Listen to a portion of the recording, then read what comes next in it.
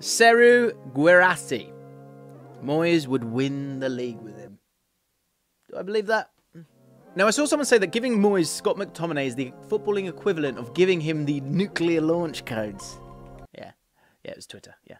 But I think the signing of Serhou Guirassy would be even more dangerous than... They'd be much better with him. Now, I know Guirassy is injured at the minute, but when he was fit, he was making a claim for the Bundesliga top scorer with 16 goals from 11 matches before his injury.